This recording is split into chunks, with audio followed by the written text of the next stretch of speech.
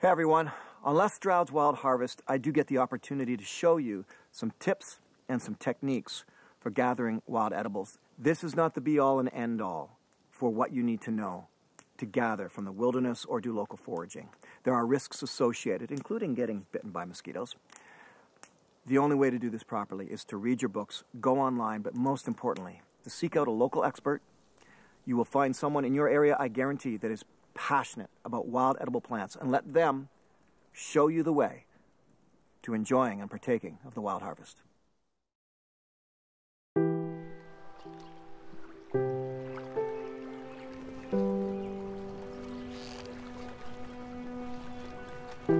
The creation of cottaging was based around getting us out of the city and interacting with nature again. That was the point of the cottage, and what better way to do that than to go out and gather from the wild harvest, to pick wild edibles that you can enhance your cottage cooking with. I want to show Chef Paul that I don't have to take him out to the mountains or into the deep forest to enjoy the wild harvest. We can just get up from the dock, do a walk off into the forest or the field nearby, and just gather from a smorgasbord of amazing wild edibles. This is the wild harvest.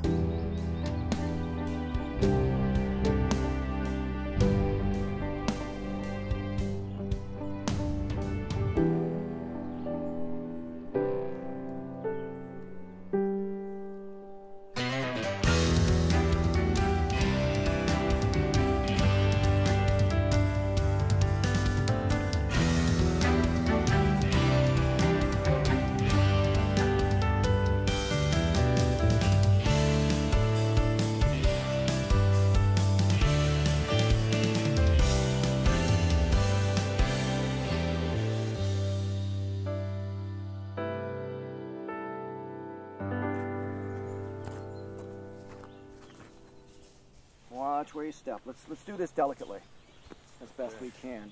This is a beautiful thing. So we've got milkweed, which if you follow the environmental news, you know that monarch butterflies are in peril on a worldwide basis, and of course they love milkweed. How far are we from my cottage? Maybe, I'm thinking we must have been 4 or 5 minutes to get here, right? No big deal. This milkweed is profuse here. Look, there's a caterpillar right there.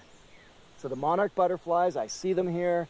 Classic image of them feeding, getting the nectar, and there's the caterpillars living off the milkweed. This is fantastic. I love this. There's a lot of it. It's profuse here so that we can gather from it, but we're still going to gather very selectively. So I'm not going to be able to give you a big bowl full, but it'll be enough that we can make a meal, okay? Here's what we're looking for.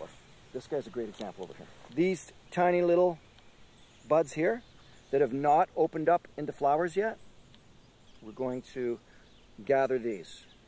The second part of this plant, I don't know, what's that taste like? Actually, I was trying to control my enthusiasm. It's delicious. Good, good. This is actually more what I'm talking about in terms of the stage that we're looking for. So for the flower buds, you see how they're a little bit tighter, younger, right? And as far as harvesting properly, you know, take one, leave one. Let's just stick with that for now. Take one, leave one. But also, while you're at it, go ahead and take these tender young top leaves. Nice, the smaller, nice tender ones, are, once they get this big, then forget it. One of the things I like to do for Paul is bring him back a surprise each time, so that he's not thinking all day, how am I going to prepare this item or that ingredient? I want to sort of spring it on him, and in this case, I come right back to the milkweed plant, and I'm actually going to take him, again, through a pruning method, the flowers themselves. Now, I know that these flowers are also edible, and often in the form of a fritter. So I'm going to bring back a bunch of these. The key thing here about this particular plant itself is that it's an incredibly special plant. Most people are aware this is the plant that the monarch butterfly needs to survive. The larva, the caterpillar, this is the only plant that they actually exist on as they're growing. And in fact, I can see little tiny eggs deposited by the monarch butterfly right there. The butterflies here in this field will migrate all the way down to Florida. And here's the thing, that's not one butterfly that goes down to Florida and comes back again. It's generations to get down to Florida and then come back again. So how do the ones that are born down in Florida know to come back to this field, because they will actually come back not only to Ontario, Canada, but right to this field, which is incredibly powerful. That's why these small stands of milkweed and around railroad tracks and on the edges of gravel pits and sides of dirt roads are vital and important, because the butterflies that go down to Florida know that they want to come right back to that very field. I suppose potentially even that very plant. First of all, I mean, Paul, think about where we are. We're at the cottage gravel pit. Right, this is what I'm talking about. You don't have to go really far. Just, there's a gravel pit at my cottage, and it's filled with all of this. You know, this is pretty amazing. And I'd forgotten about it. I think I spotted this a few years ago, but we're standing right beside a beautiful elderberry tree. Prune, take one, leave one. Take one, leave one. That's the best way to harvest this.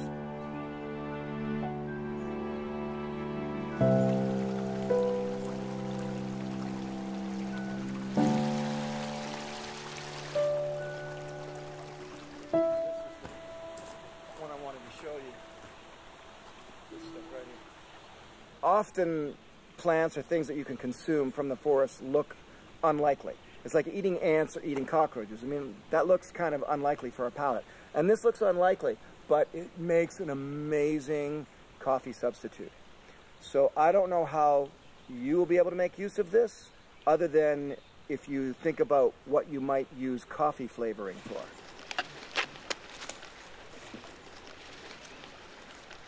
I have no idea what you combine that with, but you'll start thinking about it. Oh, I'm on it. Far, far up north, you'll find lots of this. I want you to pick one of these leaves right here. Oh gosh, it smells very minty. Is it familiar? Yeah. Wintergreen. Wintergreen. Wintergreen. You know, it triggers a memory of gum. Exactly. Chewing gum. Exactly. Hey, Paul. Yes, sir. Got a couple more down here. One of my favorites of all. Get it on the front of your mouth, the front of your tongue, those taste buds there, and then in the back, and you can eat it and swallow it. So have a taste of this. Isn't that good? Sorrel. Wood sorrel. Exactly. Yellow wood sorrel. What I should have brought was a pair of scissors, right? You just want to nip off, just sort of like you're cutting the grass.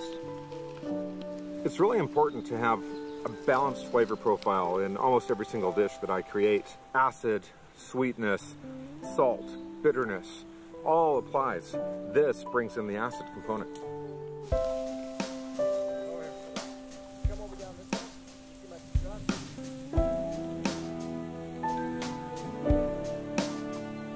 Recognize?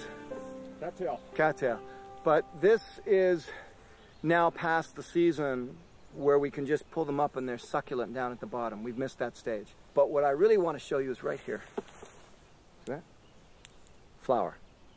We can add it to flour. I don't believe you can use it just on its own. It's more like a flour additive. I want you to basically go along and gather these guys.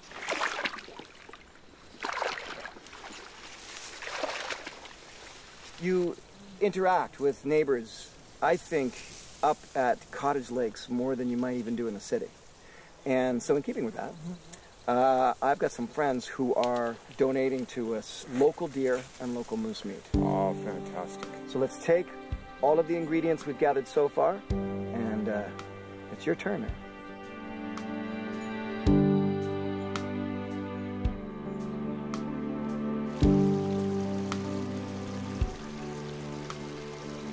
Reflecting on everything that I learned from Les and coming up with ideas for tonight's dinner.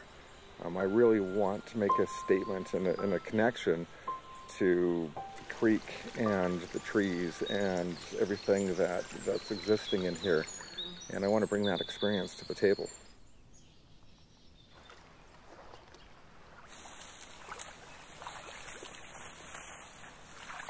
Not every gathering situation is all that easy, but it's always fun. I want to get into the water here. All of this beautiful patch here is pickerelweed. It's a gorgeous plant, This is actually potentially a dangerous thing because you can't sink down deep into the mud, and that would be terrible. I have heard people drowning that way, actually, in the far north and the spruce bogs, but I can still do that here. So what I really have to do is kind of make like an alligator and get on my belly and stay flat to the surface of the water so that I'm not sinking down deep. And yes, there are all kinds of creatures here. All right. Oh yeah.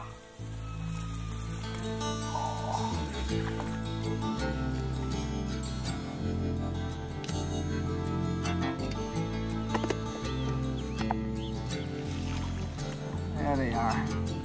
And I want to collect these seeds. Nice little surprise for Chef Paul.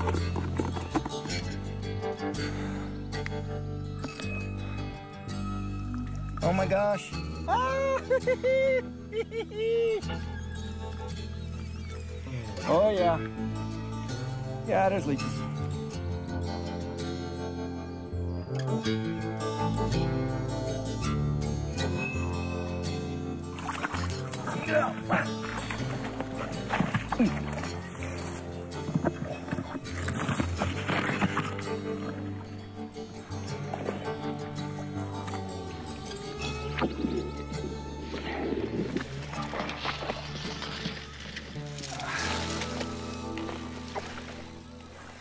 Okay, look, I know this doesn't look all that enjoyable, but the reality is, it's a lot of fun. It's like being a kid again.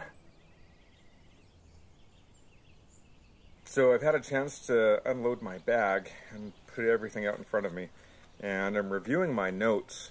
I have the elderberry flowers. I've got the cattail that I have to shake all the seed off. I've got the wintergreen, which obviously is going to go into dessert. At least I can't think. Yeah. Hey. All right. You've got more. I've got more. So, this looks beautiful. Hey, these leaves, just think of them like spinach. Eat them raw? No problem. Eat them raw, no problem. Okay. And essentially the same thing with the buds here. Okay. What I didn't tell you is the flowers themselves are also edible. But this is what I wanted to bring for you. This is called pickerelweed. Yeah, go ahead. Pickerelweed. It can go in granola. It can be dried and turned into a flour. It can be added to cereal. You can eat it just as a nibble like this. Or you can cook it like rice. And trust me, I went through some effort to get it for you. But you've got all the ingredients I'm going to bring you today. I'm going to go take care of the drinks. I'll leave you to the kitchen. One of the things that I'm going to have to experiment with is using the cattail pollen as a flower. I have a base recipe that I've had in my archives for a couple of decades. I'm going to integrate the cattail into it. It's going to be an experiment. I have no idea what the end effect will be. The most expedient way to remove the pollen actually is to start at the end where we've broken off the plants, hold that tight, and then just strip it down with my fingers. Everything comes off one move, super quick. What could be a laborious job is now a nothing job. So by simply using a sieve, I'm having an opportunity to refine it down. I think that's as good as it's going to get, which allows me to now move on to making my bannock dough. I've added some all-purpose flour and some sour cream to the cattail, and now I'm working on making a little bit of a dough. At this stage, it's super, super sticky. As you can tell, I'm having a hard time getting it off my fingers. I'm going to take the flour step by step, add it, knead it until I get to the right texture of what I think is going to make a delicious bannock. It's almost there. I'm just taking it one step further. One more layer of sour cream. It needs something to help leaven it, which I'm going to use some baking powder. It needs salt. I didn't add salt yet, but I'm going to do that.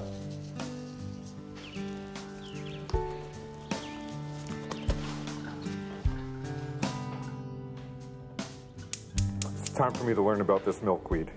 Blanching and refreshing greens is something so common in the regular kitchen. Vegetables of all sorts, carrots, cauliflower, spinach, you will cook in a boiling salted water, and then so you can stop the cooking process immediately, you drop them into iced water. There is so much flavor in that. It is exactly opposite of what Everything I know as a cook told me would happen. I was expecting the flavor to wash away, but not at all. It's intensified. I'm gonna do exactly what Les told me, and I'm gonna blanch them again, see where that takes me. Here comes round number 2. Now it tastes like a cooked vegetable. This is giving me a chance to layer flavors. Production time.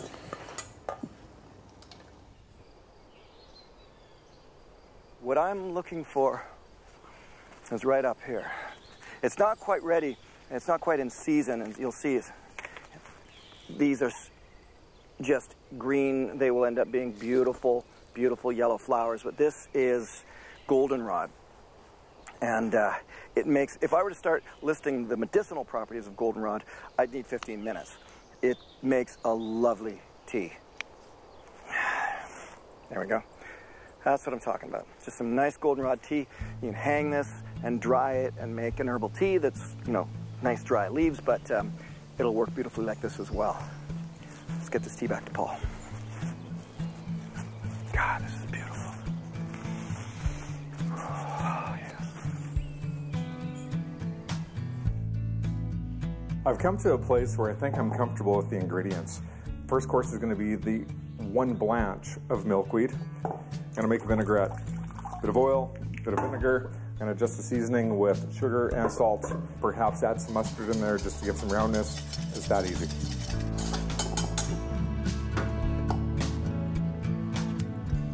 Quick test for balance. I think I've got it. All right, time to revisit the bannock. It's had a chance to leaven. Before I get too far with this and my final need, I'm going to add some of the elderberry flowers.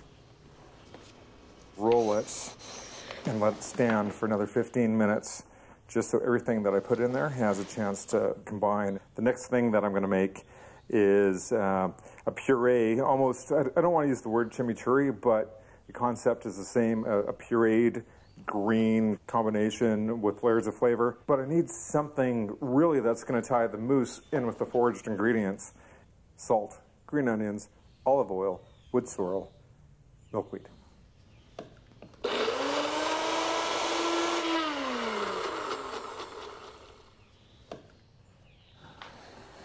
Going with dry leaves, that's when you boil water, pour the water over the dry leaves, steep the tea.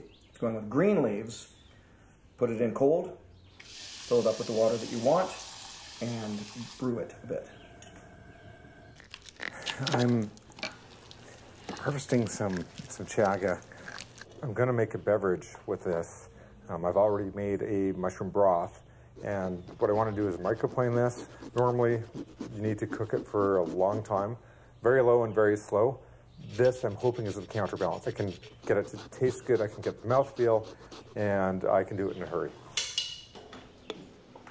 The story's been sort of evolving as I've been working with the food and testing the food. Now I'm going to bring the story to the table. This is one of those things, though, that I have to curate.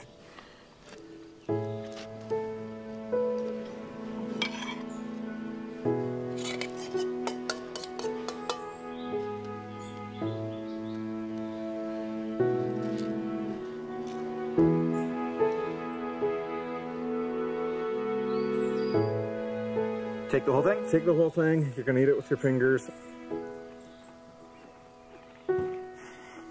Basic vinaigrette. Wow, Great mouthfeel. that is phenomenal. Like, it's fun. I had no idea. I was not expecting that. Okay, so it's fresh, it was lively. I'm like a sommelier right now, you know, talking about the wine, but it's the food. There was like this faint, way in the background, hint of light pepper, hint of celery,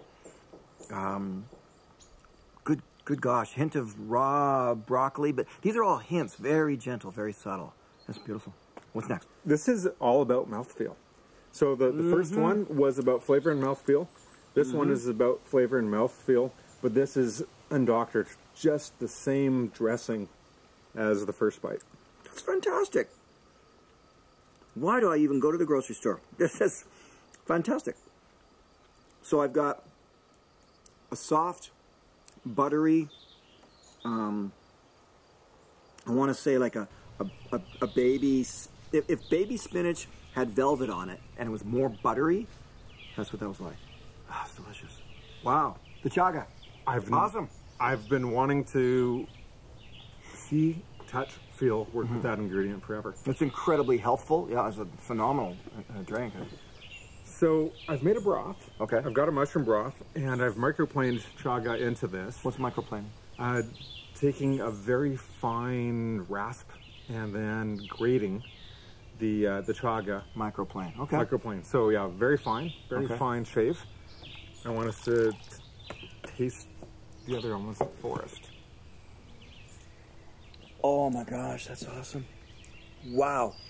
The overriding closeness to mushroom, right? It's got that earthy, chewy, but delicious blend going on here. Wow, this is good.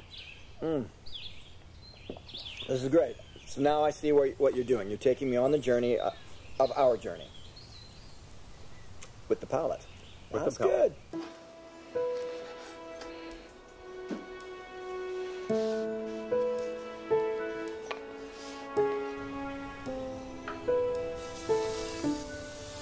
This is moose steak that I've been marinating with game meat, or any meat that is very lean. Rare is better.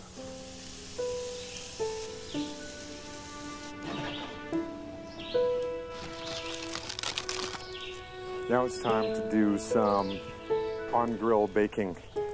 I want to get some smoke. I've got birch bark in its natural form.